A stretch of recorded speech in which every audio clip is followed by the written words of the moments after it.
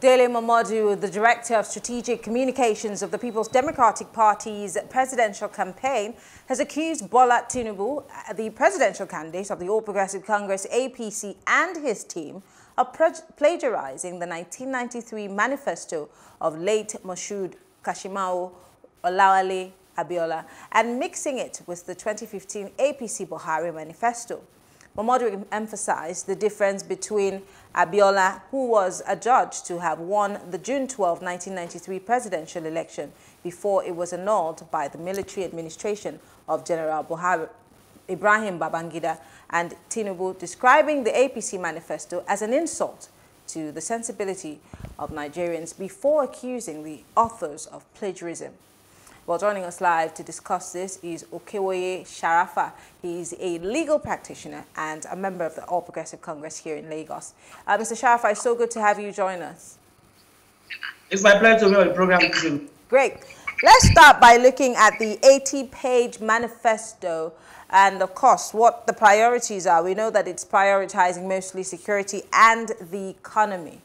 But I will not start without making reference to what Dele Momodu said. And that's a hefty allegation, saying that you did not just plagiarize that of the SDP in 1993, you're merging it with something that was done in 2015 that brought in the president, Muhammadu Buhari. So help us to understand why that is, if that is even anything to go by. Well, thank you very much. We must try to understand one thing, that OP 93, that Chief Moshood Kashimawo Olawale Abiola actually used to canvass for votes in Nigeria is as relevant as 1993. We must get that right. And what is more, of course, is that manifesto of Chief MKO Abiola was actually a nationalistic manifesto that was embraced, accepted, and endorsed by all Nigerians from all walks of life. And what is more is that the man was never allowed to enjoy the fruit of his labor. It was never allowed. And I think it is the considered opinion of leadership of APC that as long as that 1993 is still relevant, it's important for us. Hello? We can hear you. Go ahead. Go ahead. Yes, sir. That it is important for Nigerians to enjoy that failed attempt of 1993 in 2023. The matter, of course, is this. That manifesto was drafted by the best brains Nigeria had ever produced, including the current presidential candidate of APC, Bola Tinubu. You see, we must try to be students of history. Bola Tinubu was a major participant in that OP 93 process. So in that process, if anybody is now claiming that, well, he was taking what Abiola did in 1993 to 2003, well, that means we are not trying to actually look at the history holistically. In that document, Bola Tinubu participated in the drafting and never realized that Nigerians in 1993 were never allowed by military junta to enjoy what was contained in that document. And the best thing to be done in the circumstance, of course, was to see what could be done by APC now in ensuring that Nigerians actually enjoy that fruit of that thing. And let me say this. OP 93 that APC is using now, APC said renewed hope. It means something.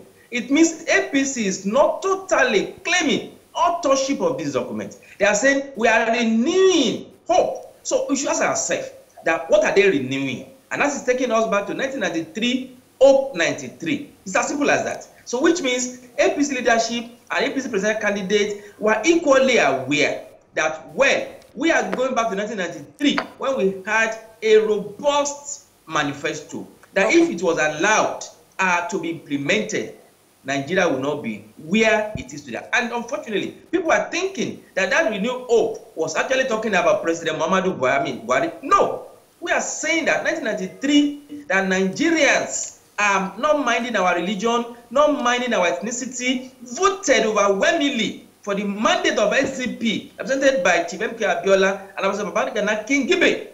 Even in Kano, that Mr. Bashir Tofa, who was the NRC candidate, came from MKO Abiola, won there. So, and the thinking of APC leadership, of course, is that the time is now for us to go back to that Open 93 manifesto and see what we can do. And let me say this, Nigerians and Nigerian politicians, we have this problem.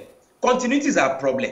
We don't believe that when the program or the process is in place, if you are coming on board, you must continue from where the outgoing or outgoing government stopped. So the thinking, of course, is that Open 93 of MKO Abiola, which is bye-bye to poverty, which is no to unemployment, and other good things. We are saying, come, that document is there, gathering dust.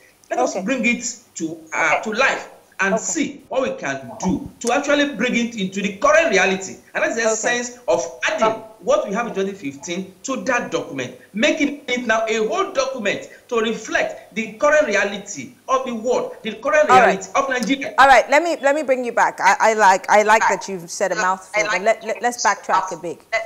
You told me about the fact that because your presidential candidate was part of some of the crafters of the manifesto in 1993, there's nothing wrong with doing it again in 2022. You're also trying to tell me in the same breath that maybe the APC is bereft of ideas or creativity, and so they're not even making any efforts to try to incorporate the problems of Nigeria today, which is 2022, as opposed to what happened in 1993. Are there similar things? Yes, maybe. But I mean, I'm just wondering, because you're telling me right now that it's okay, yes, we brought it because, and then if this is anything to go by, in 2015, your candidate brought us a presidential candidate who has been in power for almost 8 years. What has he been able to do in that renewed hope that you made reference to, that we can't say today as Nigerians that we have our hopes renewed? Again, I'm curious because your candidate has told the whole world that he was going to build on the gains of President Buhari. What are those gains? Educate us, please. Mr. Sharafa, are you there? Yes, go ahead. APC is bereft of idea. That is not correct. Now, what we are saying is this. We are saying that what was contained in Open 93 is still relevant today. Open 93 is talking about alleviation of poverty. It's talking about employment opportunities. It's talking about secure environments. It was talking about ensuring that people are placed where they rightfully belong. That is the essence of Open 93. And I think that the narrative has not actually changed. Today, as we speak, we are battling with the issue of security. Today, we are battling with the issue of economy. We are battling with the issue of employment, and so on and so forth. And the APC leadership realized that clearly that manifesto of 1993 is as relevant as ever. And we mustn't try to run away from the fact that Nigeria in the last 30 years, we have actually been rigmaroling.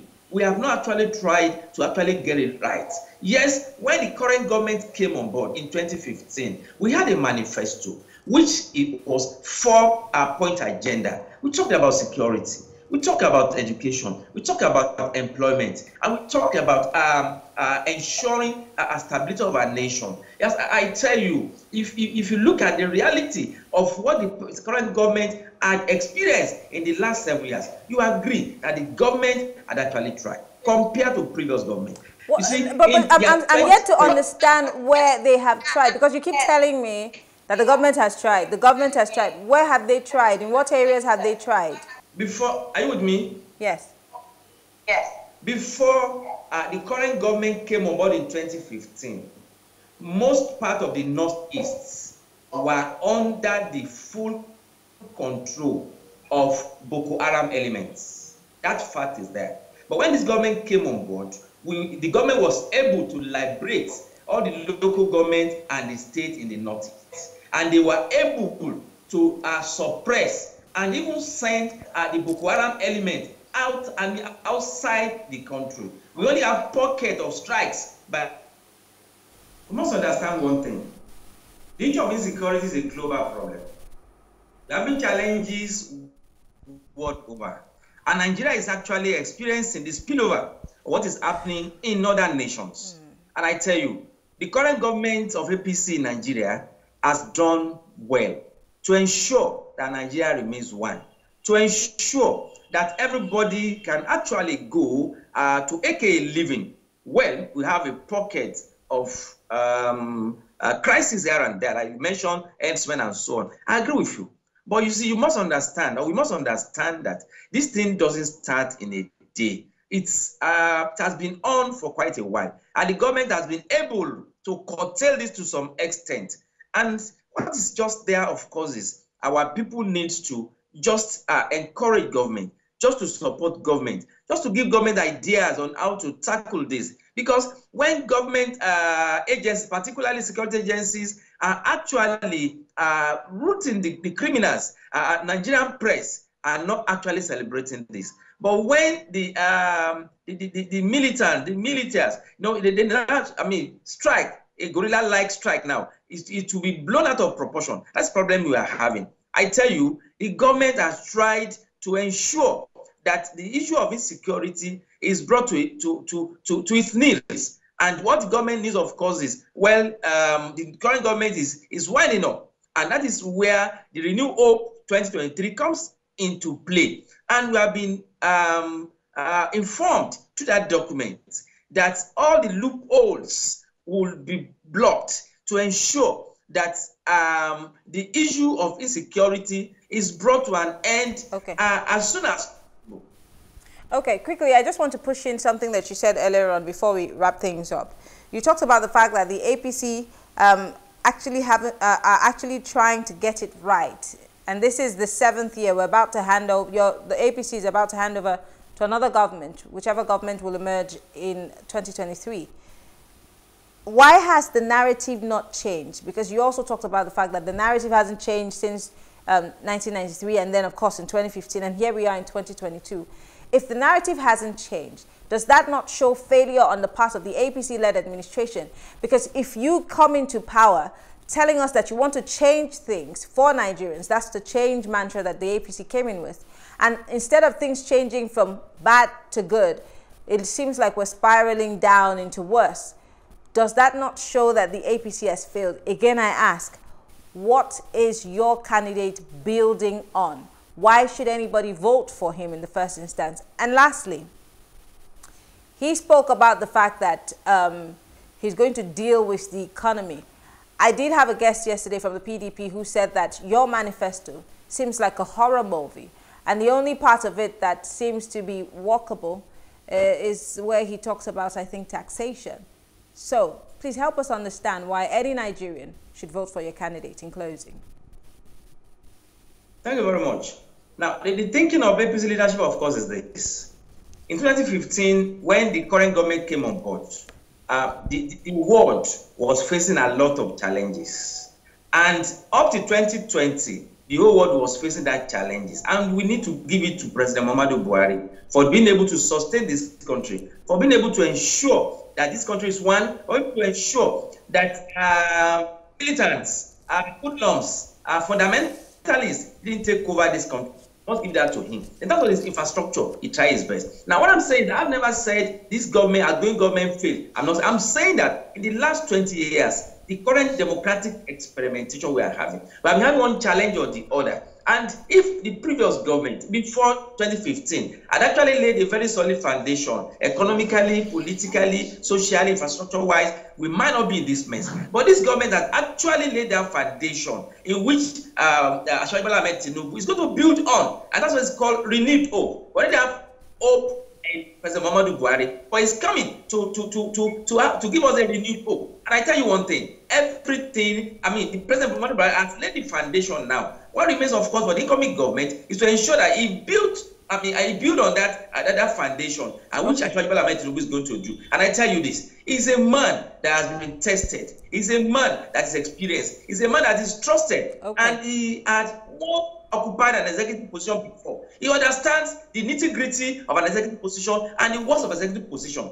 Until date, Lagos is still a role model in Nigeria. Okay. Because this is a man who and we're enjoying the output of his labor in Lagos. And we want to replicate the same thing in Nigeria to ensure that we have a sustained economic development, sustain growth, and to ensure that Nigeria return to its rightful place in the Committee of Nations. That is the essence of this renewed hope 2023 of Accuses Bola. All right.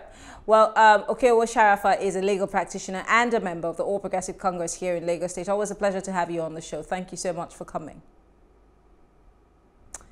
Well, that's it tonight on the show. We will be back tomorrow again talking for development. Don't forget, if you have not collected your PVC, it's ready. If you registered for your PVC at the beginning of this year, your PVC is ready. But if you did in the middle of the year, your PVC will be ready next month. But make sure that you pick up your PVC at the closest INEC office to where you registered. My name is Mary Anna Cohn. See you tomorrow as we talk for development.